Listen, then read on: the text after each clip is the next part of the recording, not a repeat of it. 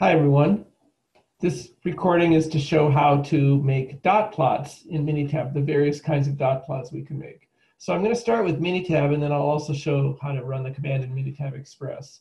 So if you go under Graph, dot plot, and I'm going to make a graph here of the easiness rating. This is data from Rate My Professor. So I'll just pick that simple dot plot, and I want to graph the variable easiness, and I just click OK.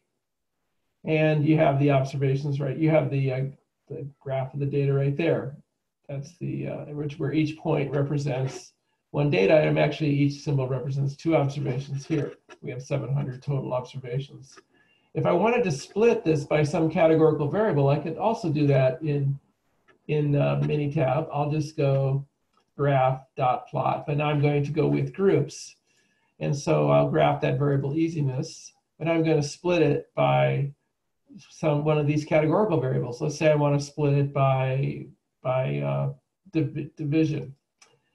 So you can see there are the 5 divisions, and you can start to see, oh, maybe there is a difference. You can compare the graphs. Looks like physical health science and mathematics a little bit lower. Okay. The other command you can do is you can graph 2 different numeric variables.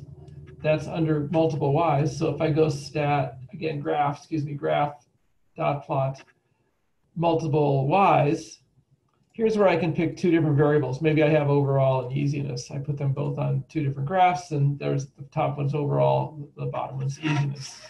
So those are 3 different dot plots that show up. Let's go to Minitab Express and do the same thing.